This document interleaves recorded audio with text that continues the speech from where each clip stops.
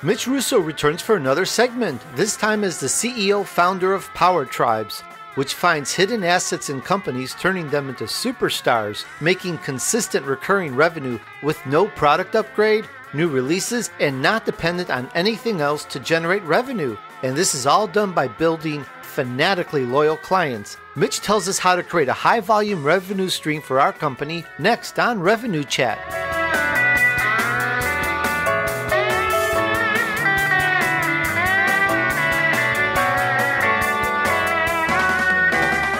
Hi everyone, this is Tony D'Urso with Revenue Chat. With us we have Mitch Russo once again. He was last with us talking about his #1 bestseller, The Invisible Organization, How Ingenious CEOs Are Creating Thriving Virtual Companies, which is the CEO's guide to transitioning a traditional brick-and-mortar company into a fully virtual organization. It became an instant bestseller on Amazon across several categories. He co-founded Time Slips Corp., which grew to become the largest time-tracking software in the world before it was sold in 1998. Then, Mitch went on to join longtime friend Chet Holmes as president, later to join forces with Tony Robbins, and together created Business Breakthroughs International, with nearly 300 people and about $25 million in annual sales. Mitch says, make it happen, and he's doing that. He founded PowerTribes, which focuses on a hidden asset of companies and turns that into a powerful recurring revenue stream without any new upgrades or product launches by the company. His websites are mitchrusso.com, that's RUSSO, and powertribes.net. All right, get ready for Mitch to help us find the hidden assets in our companies that can create recurring revenue streams. Let's bring him on. Hello, Mitch. How are you? I'm great, Tony. How are you? Hey, I'm very pleased to have you back on our show again for another go, and I thank you so much for taking the time to hang out with us on Revenue Chat. My pleasure. Oh, it's great, and I see you've been through quite a bit of success since the last time with your #1 best-selling book, The Invisible Organization. That's correct. It sure is. Good. Now, yeah. Mitch, before we go into the show, I wanted to let you know one thing. I just interviewed Dov Baron a few days ago. Oh, he's awesome. Yeah. Well, he had some amazing words for you near the end of our show when he heard you were coming back on. Yep. And you can listen to it, but he called you a wise man with great insights, and he strongly advised all listeners and the audience to pay attention to what you say, and he said you're going to have some great nuggets for him. And I also want to mention he was on fire, and he gave a very good interview as well. Oh, good. Yeah, I really like Dov. He's a guy who has a expertise that is very rare. He is able to basically encapsulate ideas and convey them and communicate them in a way I think that's so powerful and so beautiful. And this is his ability to teach this to others is incredible. So true, so true. So with all that said, so this is my caution to the audience that's listening now. Okay, everyone, listen up very carefully to what Mitch says. All right. Mitch, just earlier I mentioned a little bit about you, and perhaps you'd like to fill us in a little more on your roots and how you became an expert in your field. Okay. Mitch, how did it all start for you?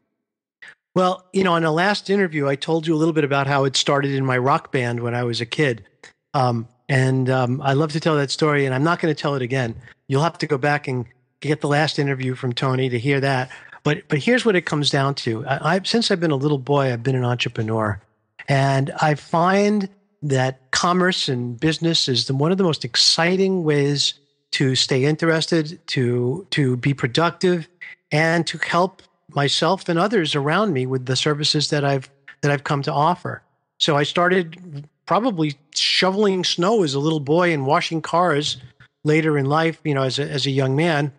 And then I went on to have a rock band, and we had a lot of success with our rock band, maybe more than other 16-year-olds do, and we were able to play the Democratic National Convention, one of their parties, and back in New York City many years ago, and it was a lot of fun. Then I went on to go to work as an electrical engineer and eventually as a marketing engineer until finally what probably was my very first and most real experience on my own with my own business was in real estate. I started buying properties in Boston.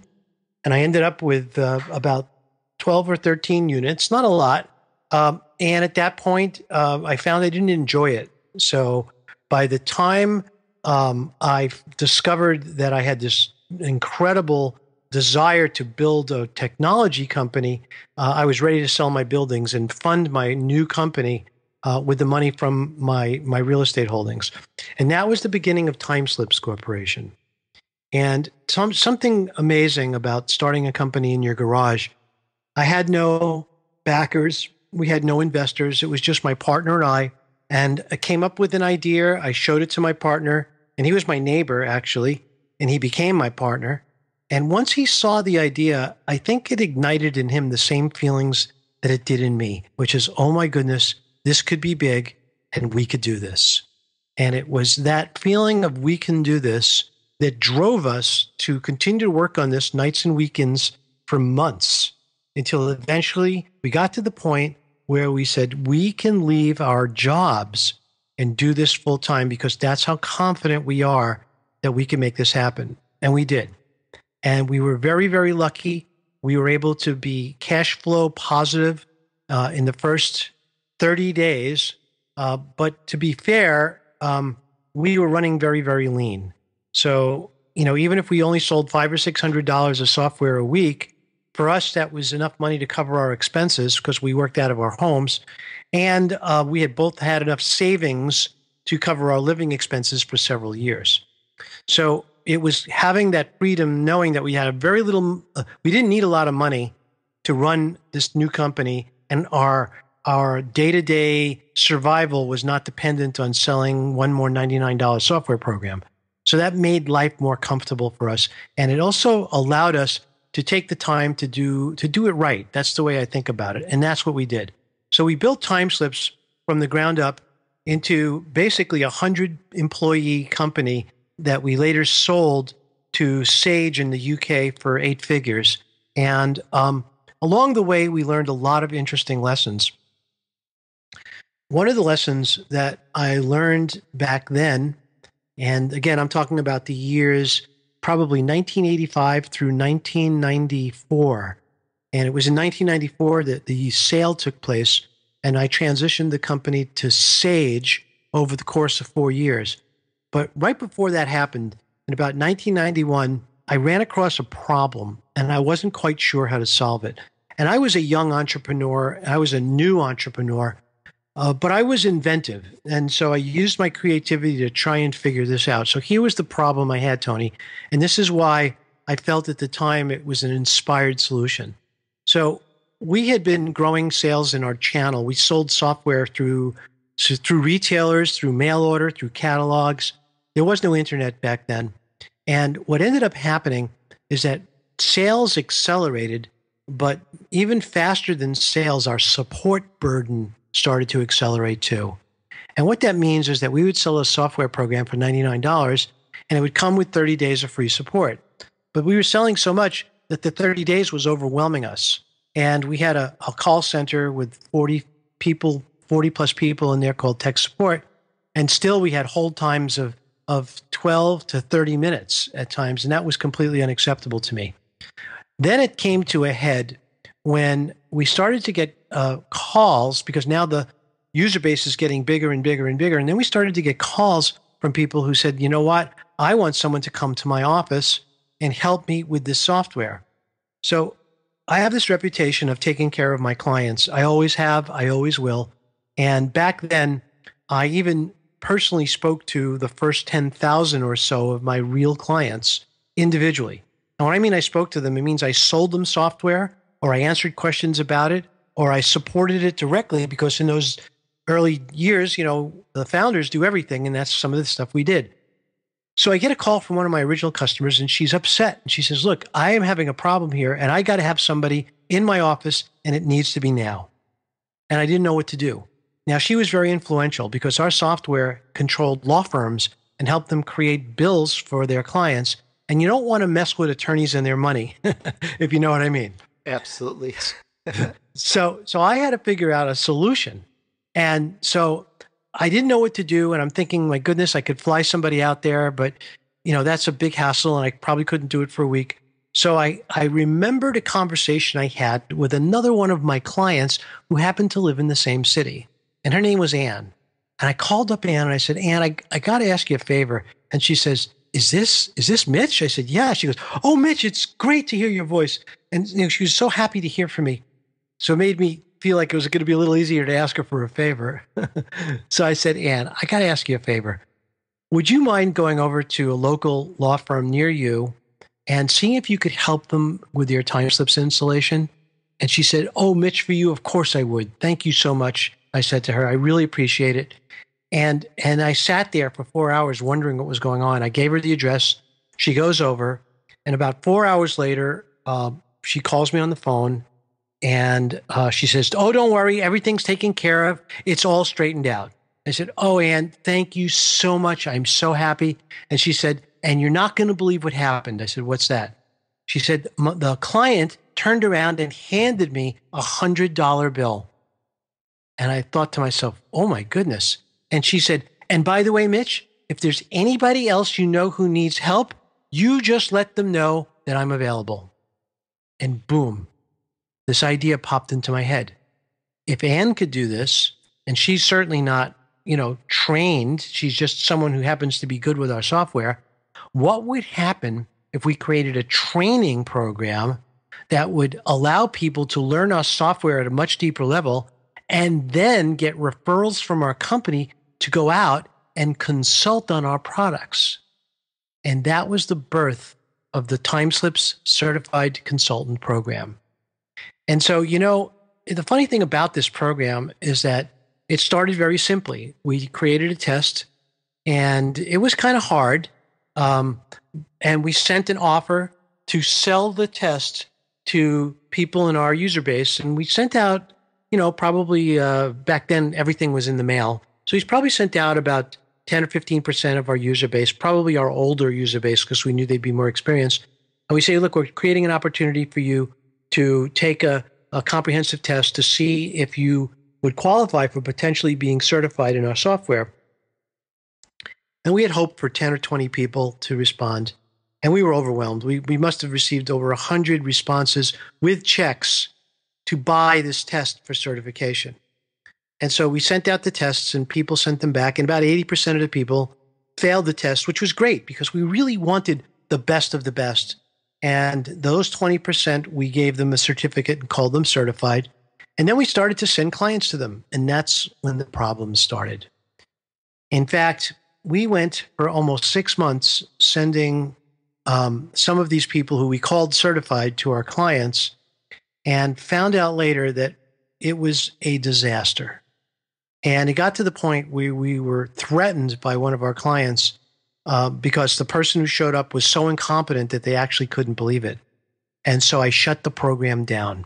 And I decided that even though I was running a company and that was growing very quickly, I was going to get on the phone and call every single client who had a problem with one of my certified consultants and understand what that problem was.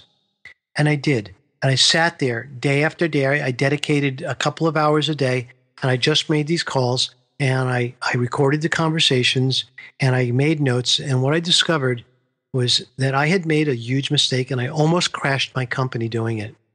And so I took all of the information I learned, and I spent the next 4 to 6 months revamping the program from the ground up, and I built a brand new higher-end certified consultant program with a higher level of training and a higher level of qualifications, with background checks, with all of the things that I should have done to begin with. And I relaunched the program into my user base. And I'll just skip to the end and just tell you what the result was. The result was that 2 years later, we had certified 350 people. And each of those people had paid us a lot of money, let's put it that way, thousands of dollars to be certified and then to stay certified. And then they paid us again to get more training. And then they paid us again to attend our symposiums. And then they paid us again and again and again for lead programs and for sales training and for all the things that we offered them. Before you know it, Tony, we were 2 years out, and we found, again to our surprise, because this was not by design, that we had created our third largest sales channel ever. Now, remember, these were our clients. These were the people who we had already sold our software to and were using it every day in their own office. And they later, because of their interest in wanting to be an independent business owner on the side, we ended up creating professions for these people. And so when later it came time for me to sell the company, the value of my company had doubled in those 2 years. And a big piece of why was because of this incredible network of certified consultants that we brought to the table. And literally in 2 years, we had generated so much buzz around our company. I mean, we were the only software company besides Intuit to have nationwide offices all over the country and another 6 or 8 countries besides. So it was all because of this group of people who paid us year after year after year to stay certified that we were able to make this happen. So there was no overhead. I had one person running this whole program. It wasn't like I was paying a sales force, and yet they were our third largest sales channel. It wasn't like I had expenses to bring them all in and educate them. They paid us to attend our symposiums and our education. And talk about loyal and talk about loving people. See, what I didn't realize at the time is that I was also creating a community at the same time. And this community began to grow and grow. And this community showed up for us.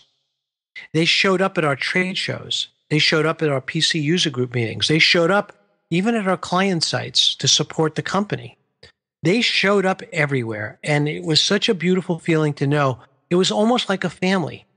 And this family was such a beautiful extended family that for many, many years, even after I sold the company, I stayed close to this group of people. And amazingly, it wasn't maybe 3 months ago that I received a note from one of the first certified consultants on LinkedIn telling me that they're still certified in time slips and how it changed their life by becoming certified. So this was a beautiful segment of my life. It was an incredible experience to have done this. And to tell you the truth, I almost forgot about it. And when I mean forgot about it, it's that, the experience itself was incredible and I loved doing it, but I moved on. After I sold my company, I then started a venture firm and I ended up working directly with a venture company and grew them into the largest furniture shopping site on the internet.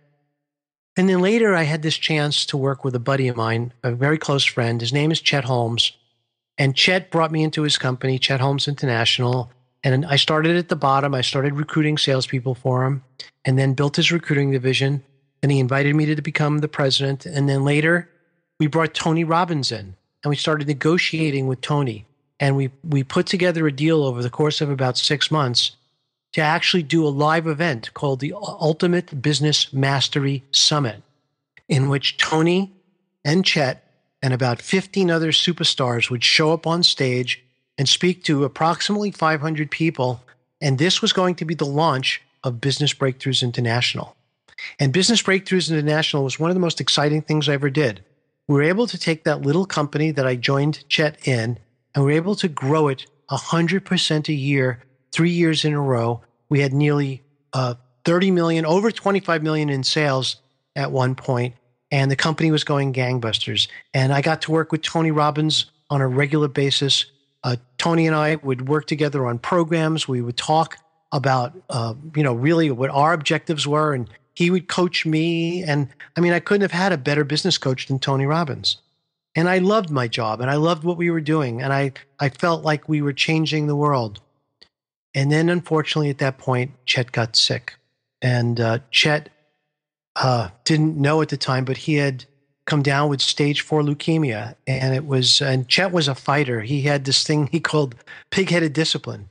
And he stuck with it and he fought, but 16 months later, unfortunately, he passed away. And I lost my best friend. I lost an incredible opportunity. And at that point, I was so at the end of my rope on this. I just decided that I needed to go. And I left BBI at that point. And I left the best way I could. I left with a lot of friends and a lot of people that I had helped and a lot of people that called me their mentor. And I love that. And then I didn't know what I was going to do with myself. So I started another company and I began writing a book, and that became the Invisible Organization.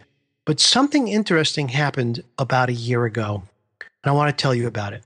Please, absolutely. And I must say that is an amazing list of successes you've had back to back. Just really, truly astounding. Well, thank you, Tony. There was a lot of things I tried in between, like many entrepreneurs that didn't work, and I didn't tell you about those, but they're part of every entrepreneur's background is littered with mistakes and things that didn't work, and mine's no different. But I wanted to tell you about this one thing that was sort of a life changer for me. I happen to love helping people, and I put myself in a position to help as many people as I can. I I join networks of people and I speak up, and when people need help, I show up and I do stuff because I love to do it. And then if later they become a client, that's fine. But the most important thing is I get such a kick out of helping people. So I offered my help to a young man, and I say young, he's probably in his 30s. And he has an incredible company called Link Selling, and his name is Josh Turner. And I was helping him basically craft and perfect his webinar strategy, because we had run a lot of webinars at BBI, Business Breakthroughs. So I'm on the phone with him, and he happens to have read one of my blog posts about this story I told you earlier about having built this certification program and mobilizing this network of 350 people. And he asked me some questions about it. And I talked more and more about it until finally he said to me, "Do you think you could do that for us?" And I thought about it for a minute. I said, "Well, why not? I mean, it's like riding a bike. I mean, all of those lessons that I learned are the same exact lessons that I could apply today. And all the mistakes I made, I would certainly make sure that we would never make all those mistakes. And believe me, I made plenty." So he contracted with me to build the Linked Selling Certified Consultant Program. And he was very excited about it. I was very excited about it too. And we rolled up our sleeves and we got to work. And let me tell you, these guys were amazing to work with. They're smart, productive people, and they listened. They were coachable. And the bottom line is we were able to put this program together in a little less than 3 months. And Tony, we launched this program into their user base, and it was an immediate success. I don't mean like it was kind of successful. I mean, I'm talking 7 days into the launch, we had generated over $150,000 just in certification fees alone. And I made them shut it down at about 20 people. And the reason I did is because I told them that this is a pilot program, and we don't want a lot of people in the pilot because we're going to make mistakes when a brand new program is created. And our job in the pilot is to over-deliver to the people who did sign up and fix all of the mistakes that we had made along the way so that we don't make them again. And he agreed, and we did shut the program down to a lot of disappointed people. A lot of people came forth, money in hand, wanting to join the program, and we turned them away, and we said, we'll reopen the program next time after the pilot is done. And I've been working with them ever since, as I do with all my clients, to make sure that they continue to be successful. And so they've been working with their pilot clients to the point that we have literally graduated almost 100% of that pilot class has now been successful as a certified linked selling consultant. They love what they're doing. We gave them a profession. We brought them a community of people that they can interact with and learn from.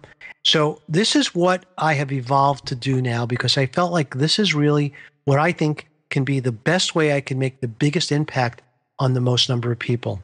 And since then, the founder and CEO, Josh Turner, was very kind to record a testimonial video, and that's on my website as well. But what it's come down to is clients have come to me and asked me to build programs for them. And I love to do that. I love the process, because to me, business is basically, I want to say it's a game, but it's more like a puzzle. And what I love to do about working with clients is I like to apply my creativity and my experience to figuring out the puzzle of how to optimize and maximize revenue for every one of my clients. So that's what I do now. I call this business PowerTribes. And the reason I call it PowerTribes, Tony, is because you see what we're building is we're building a tribe of people who become family to the owners and to the employees of the company that's running the tribe. And the reason it's called a tribe is because it's not a one-way street.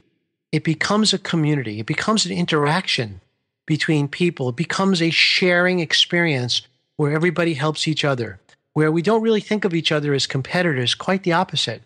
We help each other as collaborators. And we're all trying to accomplish the same thing. We're all trying to take the tools that our company gives us and we share them with our clients and we help each other earn a great living doing it. And to me, this has become the most satisfying thing I've ever done for people.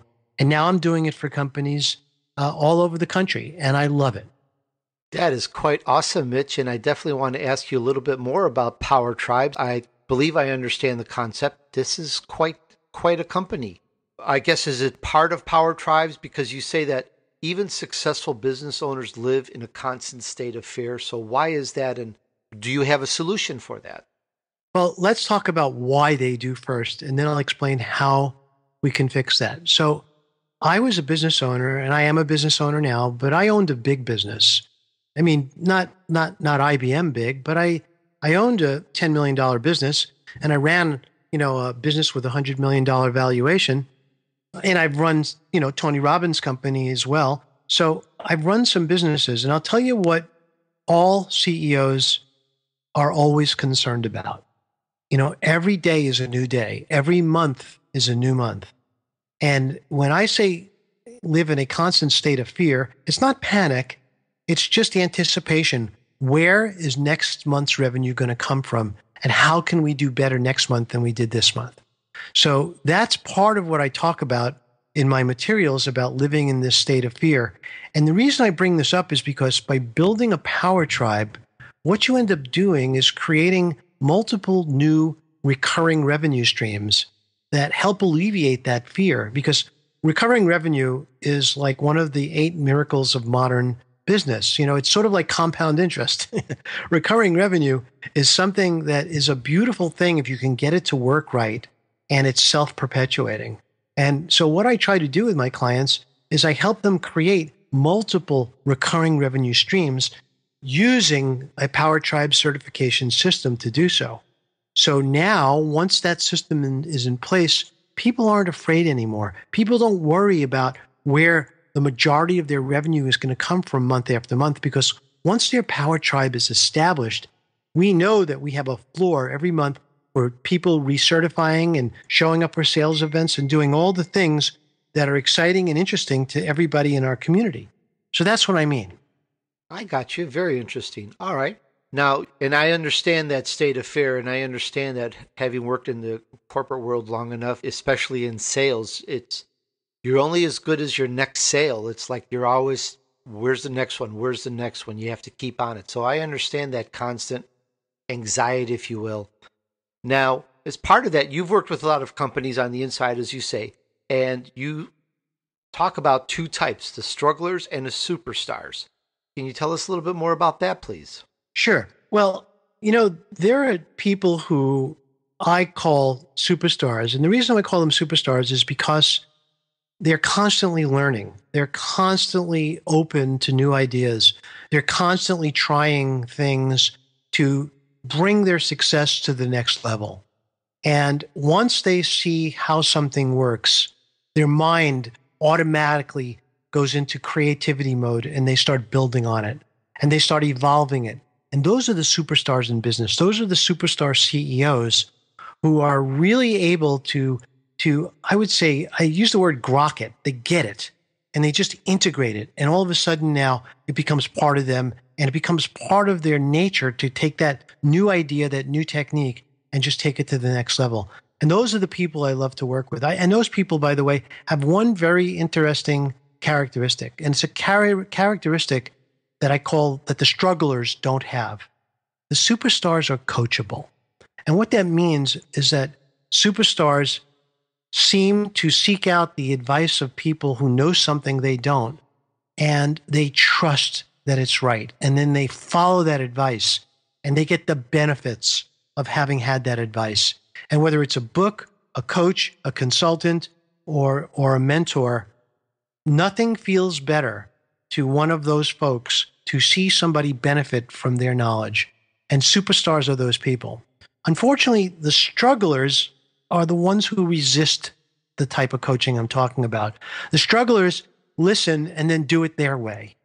The strugglers don't seem to stick with things long enough to really get a result and then immediately declare that the idea was bad or the process was broken.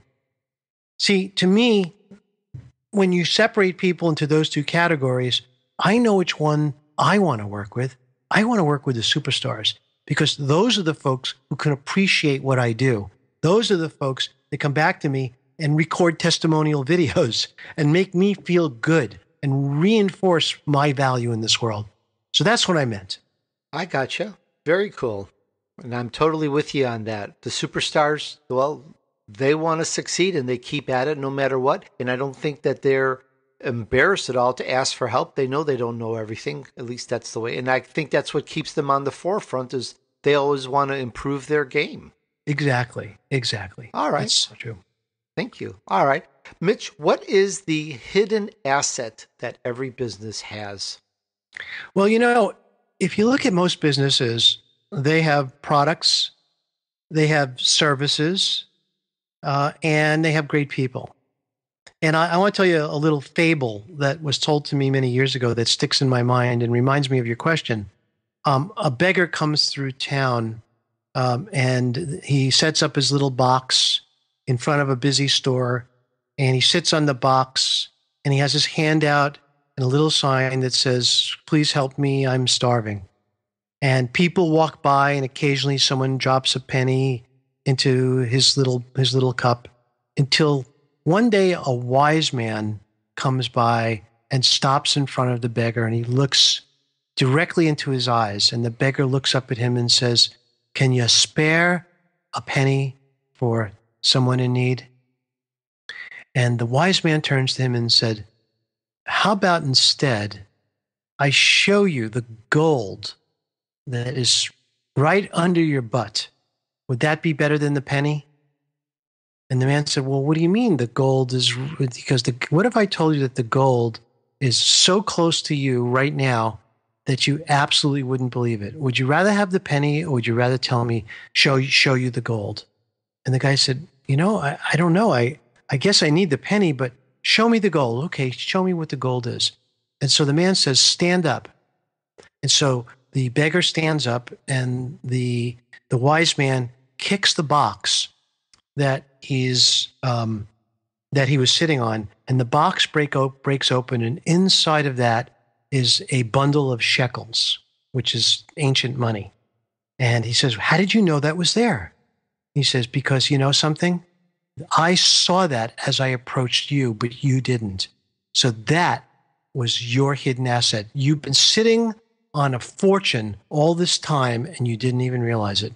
And when you asked me the question, it made me think about that because, so many businesses are sitting on a fortune and they don't even realize it. And that fortune is their client base.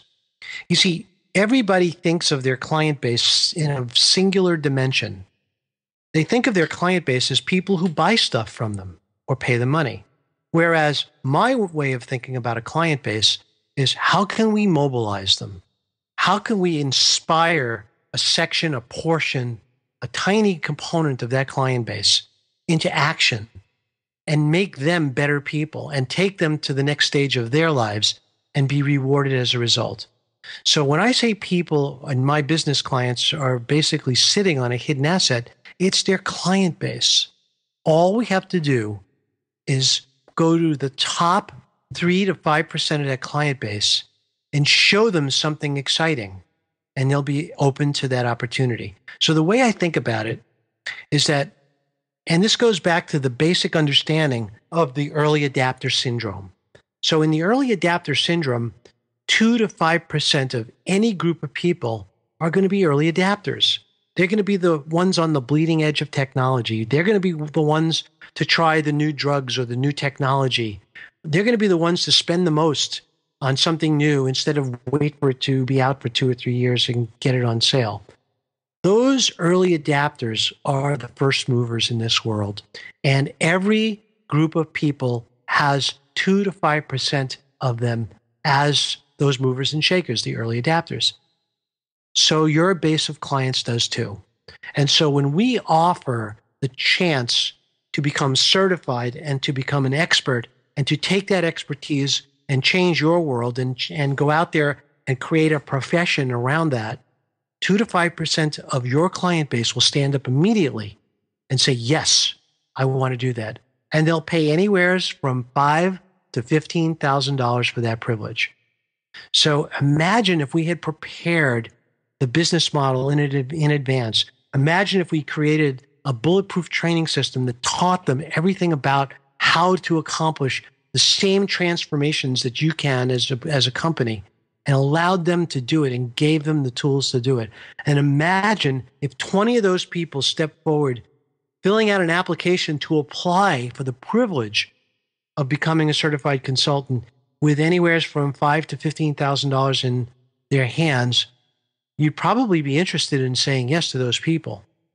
And that's what I mean by immediately generating hundreds of thousands of dollars simply by mobilizing the hidden asset, the clients who want more from you.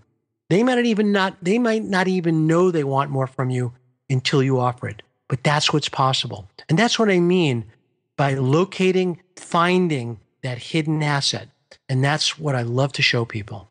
I like that. Very interesting and actually astounding when you look at the amount of revenue that can be made without really, I don't mean to make it sound that way, but without really doing very much more. Of course, it's hard work to train and put it together, but you're not releasing a new product necessarily. That's right. That's exactly right. Very smart. Mitch, what's the biggest mistake companies make when they try to set up a coaching system or a coaching team?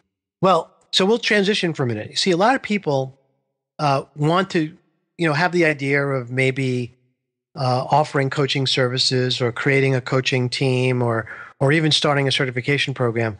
And unfortunately, one of the first things they do is they say, okay, well, I mean, maybe what we'll do is we'll sell some certificates, we'll sell certification. So what they do is they create, they usually take their product and, offer it as part of a certification program, and then they add a little bit more to it. And then if somebody can pass through their little program, they sell them a certificate and say, okay, now you're certified. But then something happens. Something bad happens. It happens inside the team. It happens in such a way that you could never anticipate it. And when it happens slowly. It creeps in and you never know it. It's called the culture of the team. So what unfortunately happens if you put a group of people together is that many, many of those people are positive and excited about any new venture. But over time, if they're not treated well, or if one person perceives a problem, they spread that problem. You know the old saying that, if you create one bad customer, they'll tell hundreds of people. Unfortunately, if you create one good customer, they don't tell that many. It's the bad customer that usually is the one who's the most vocal. You know that saying, how that goes? Yep, absolutely. Well, the same thing happens inside of a culture. If one person becomes pissed off or has a problem, they tell the rest of everybody and they mobilize them in a negative way.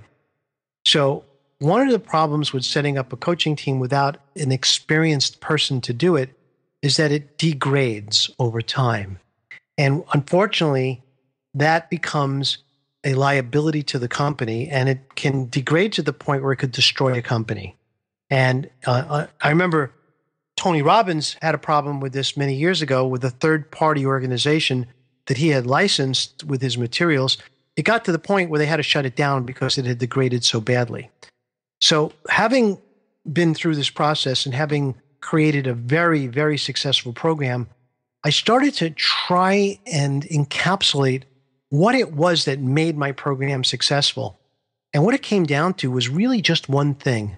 It came down to culture. And so I started to do a study of what is it and how do you create culture in an organization? And what I found is that culture is really all about values. And it's about communicating the values that you believe are the most important to you to a group of people and get agreement that they're important to them too.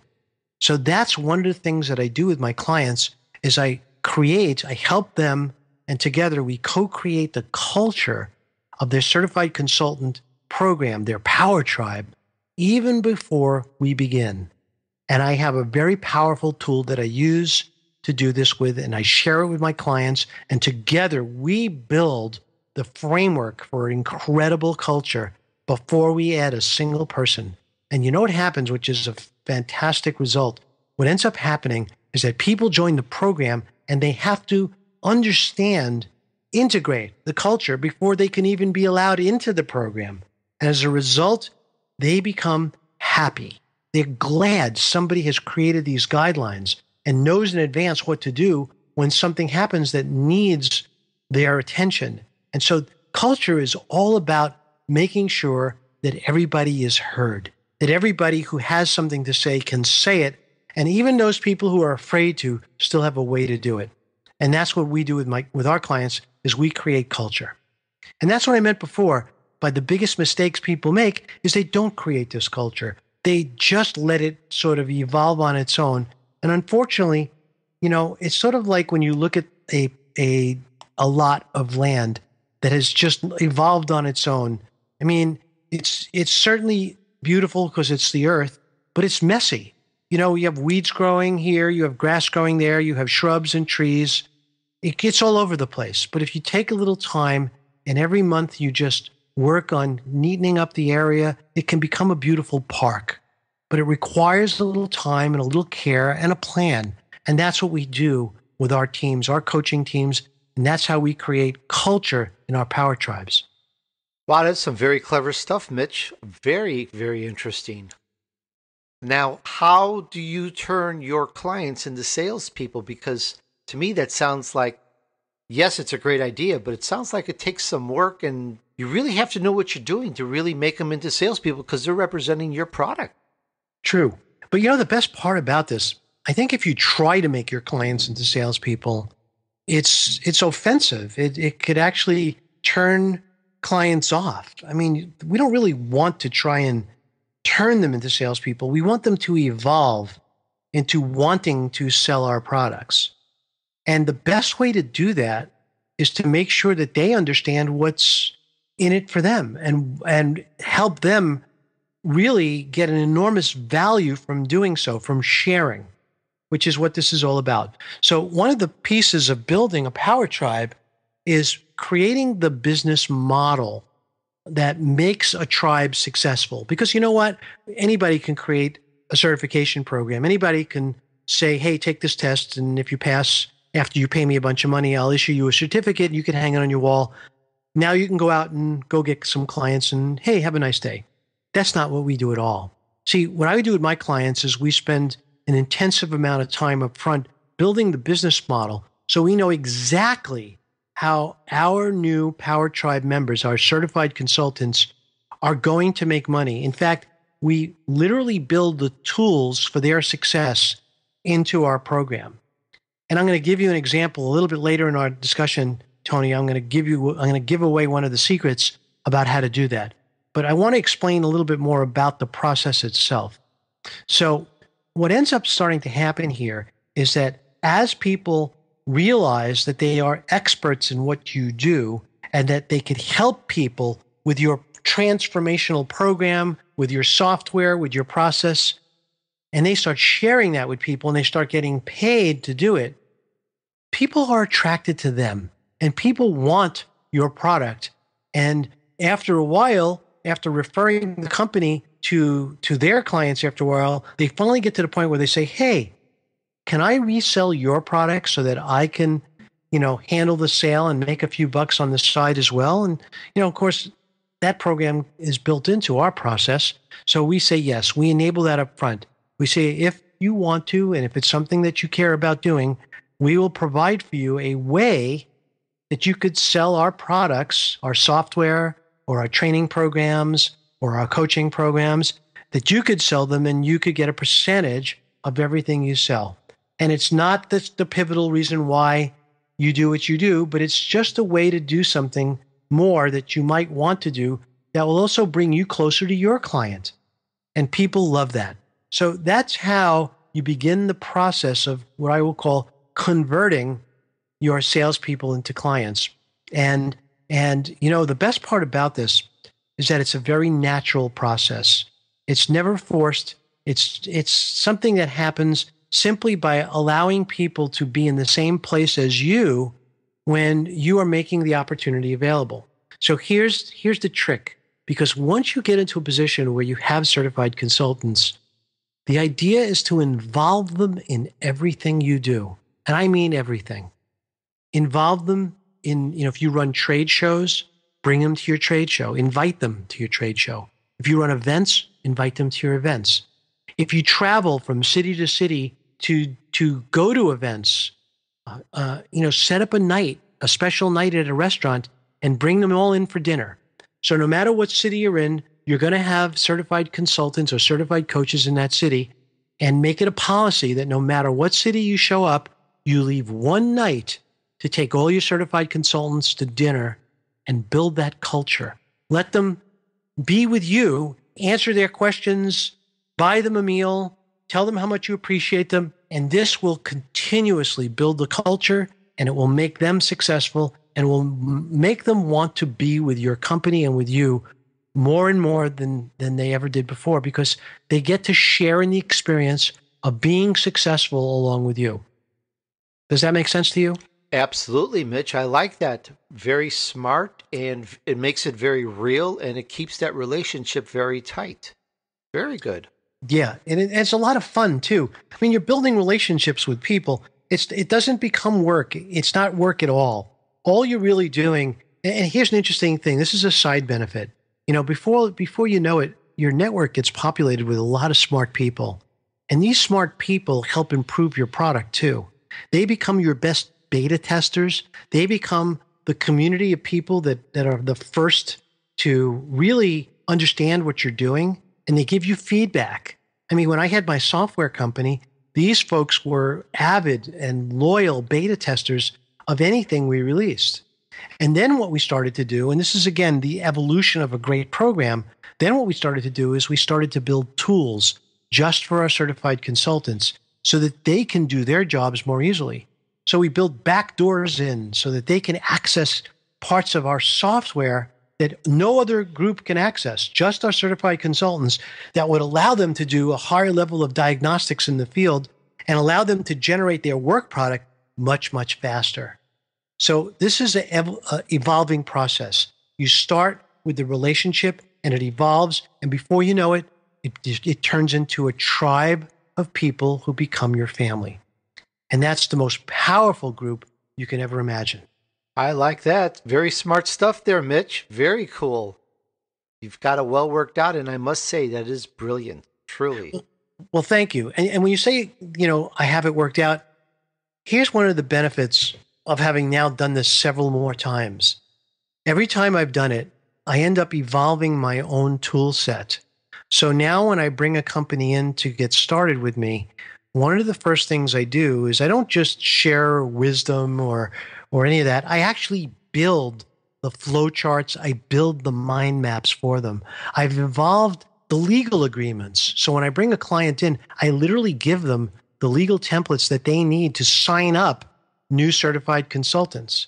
On top of that, what I also do is I produce a pro forma, a complete profit and loss spreadsheet for every client just as they're starting, so that they know in advance exactly what every penny is going to, how every penny is going to come into the company and how every expense is going to affect their profits and when they can expect growth and where that growth will happen. And then we start layering additional services in, and we literally map them out month by month and dollar by dollar. And all of these are tools that have evolved over time with me doing this for more and more clients. So it's an enormous process that now is it's a well-oiled machine that when I bring somebody in and I start working with them, the results are so easy to obtain that it's just a pleasure to build these relationships with my clients because I know it's coming and they're going to be thrilled. Very cool, Mitch. I like that. Anybody can do this. If it doesn't require, any magic here. You just need a few things. And would it be okay if I describe what it is that you need to do this? Absolutely, because that's sort of the next question I was going to ask was, what's the ideal company for this? What's the demographics and so on? So please. Okay. So if you're just starting out in business, this is not a program for you. This is basically, it's considered a high-end program, and it comes after being in business for a while. Because in order to really make use of this, you really have had to have perfected what you do. You really need a base of clients. I don't know, 500, 600, 700, 1,000 clients that have already experienced the amazing transformation that you provide with your software, with your training program, with your information products, whatever it is that you do. You got to have a client base that's already happy and loving what you do. Then you have to be able to teach somebody how to repeat this process with another person. And once you know how to do that, then at that point, you're ready to have a conversation with someone like me who can show you the pieces of what it takes to take that client base, find that early adapter group, and then bring them into this power tribe and make them successful in their own business, whether it's a part-time business or evolving into a full-time business. It's something that they now can do based on what you provide. But it takes having had that success up front before you can start. And that's important, Tony. You can't just start from scratch with nothing and start building a power tribe. That goes without saying. Okay. And because the company has built up hundreds, if not thousands of their own customers, they know what it takes to create their product. They can now move into, it's sort of like an evolution. They can now move into the next echelon.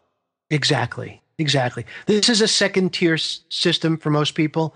I would say first tier is, figuring out who you are, get your product right, sell a bunch of them, make people happy, get a nice group of clients going, and boom. Now it's time to bring in something like this. Okay. Is there anything else to the demographics? Obviously, this would be any type of companies that provide a product, a software. Are there companies that may not be a good type of company, even if they have a lot of clients?